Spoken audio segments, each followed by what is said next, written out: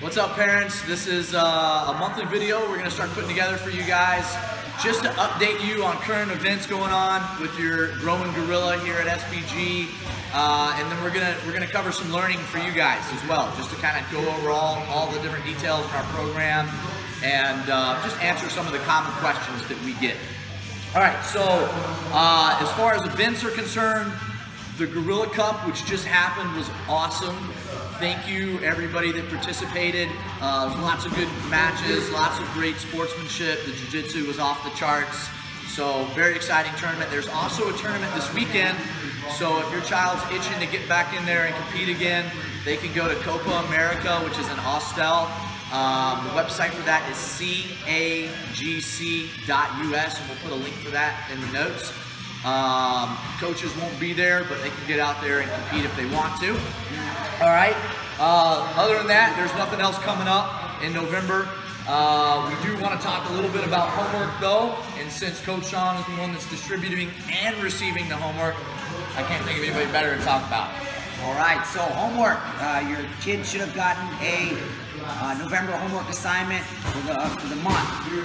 The topic on this homework is communication. It's important that they read through, fill it out, and have it in before the end of the month. Homework is always due before the end of the current month, and it's due with at least 25 points earned on it. The ways they can earn points is on the back. This is good for you as parents. You can leverage this with your kids. These are different assignments and tasks they can do, and these interchange each month. This month specifically, we have called a family member and ask how they're doing. Look up and tell mom and dad what the weather will be like tomorrow. Write down your 10 biggest strengths or skills and give it to mom or dad. And write a letter to your buddy and tell them a secret code word, see if they remember it. Okay? Lastly is parents' choice, parents' pick. And this is the biggest tool for you as parents, this whole part of the homework. You can choose anything that you want, whatever that is, maybe that sticking point with your child, putting their shoes where they belong, brush their teeth before bed, help clean the table, whatever that piece is. That could be your parent's choice, and that's actually worth double points, so 2 points for every task. Points, baby, double points. They earn 25 points, turn it in by the end of the month, they receive a life skills stripe. Common questions, can they turn it in early? Yes. If you get your 25 points before the end of the month, turn it in as soon as possible. Turn it into a coach in class. And lastly, can I earn more than 25 points? Yes, you can earn more than 25 points. Just make sure you meet at least 25 points. Turn it in by the end of the month, and they will receive their life skills stripe.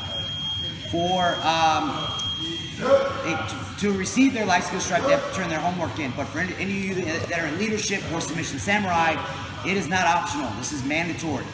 Homework is mandatory for leadership and submission samurai to participate in class, in your programs. If you come without homework turned in December for November, you will not be able to rock your blue gi or your black gi. You got to put a white gi on, participate with the Explorers. Yeah, absolutely. Leadership team is an honor. Leadership team is a privilege. To be a part of the leadership team, just for the initial invite, we're looking for not only jiu-jitsu knowledge, but also behavior, and basically the way your child presents himself in class, right? We're taking the folks that are interested